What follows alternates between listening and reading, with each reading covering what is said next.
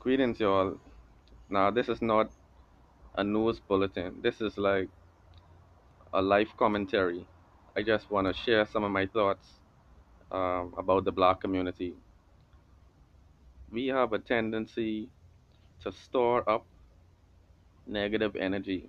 We have a tendency to think negatively of each other, right? And it's so crazy. Um, a guy came here to the Bahamas from America. He's a white guy. Um, he crash landed a Cessna plane. Well, he didn't crash land because he still survived, but he basically landed a Cessna in the Bahamas, right? Evaded police capture for a few days.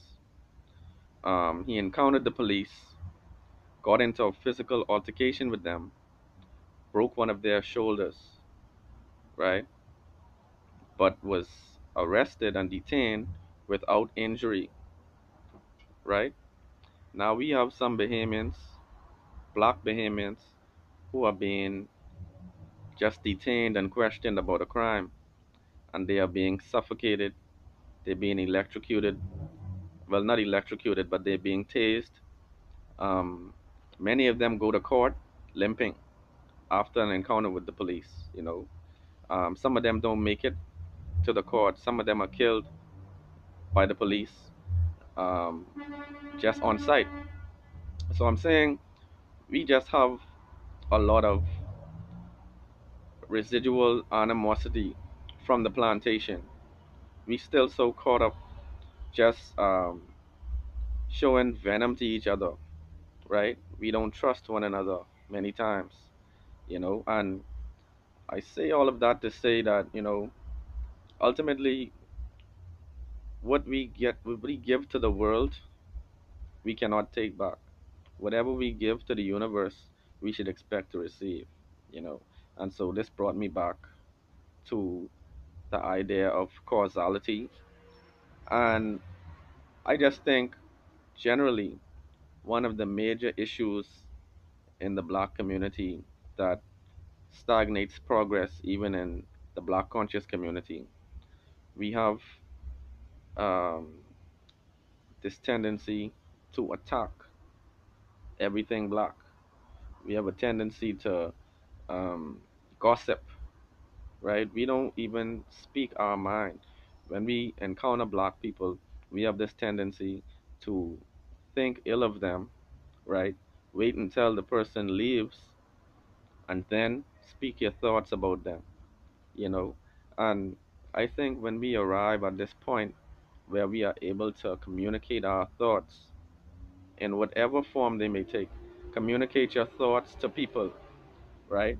We shouldn't store negative thoughts in ourselves because it will become toxic and then it will spill out to your family, to your friends, to your coworkers.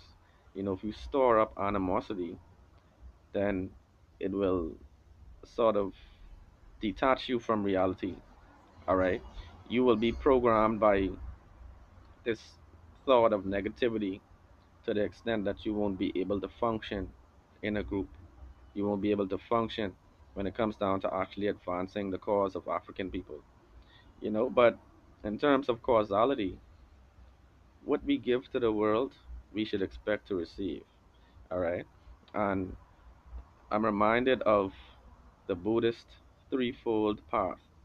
Right, I made a video about this before. I've since deleted it, but in the Buddhist threefold path, there are three major focuses: right thought, right speech, and right action, right? And when I read this, it was so practical, it was so logical, and it was so applicable that I just felt it was important that I hold on to it and I try to employ it in my daily life. Because if you can embrace right thoughts, right speech, right actions, then you will have self control. You will be able to actually be a functional part of a community, right? Because if you can discipline your thoughts, if you can discipline your speech, then you will definitely be able to also discipline your actions, right? And so many times I feel like we are the victims of undisciplined thoughts. Many people are at a lower vibration, they are at a lower stage of cognitive and spiritual development. And so many times, due to their refusal to discipline their thoughts and discipline their speech and discipline their actions, we find ourselves in conflicts. Okay?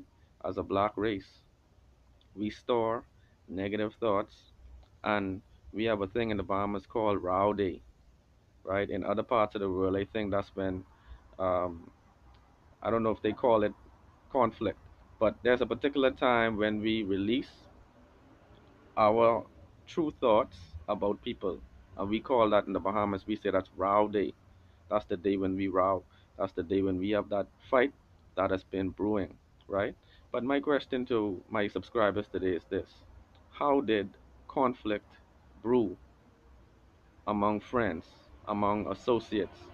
All right, how did it really brew? It brewed internally. Okay, it was taking place in the minds of each of these individuals who chose to think negatively. All right, and so, my people, I just wanted to leave these thoughts with you, to whom they may concern. I hope it is useful to somebody, but I think we really need to embrace this notion of right thought, right speech, and right actions.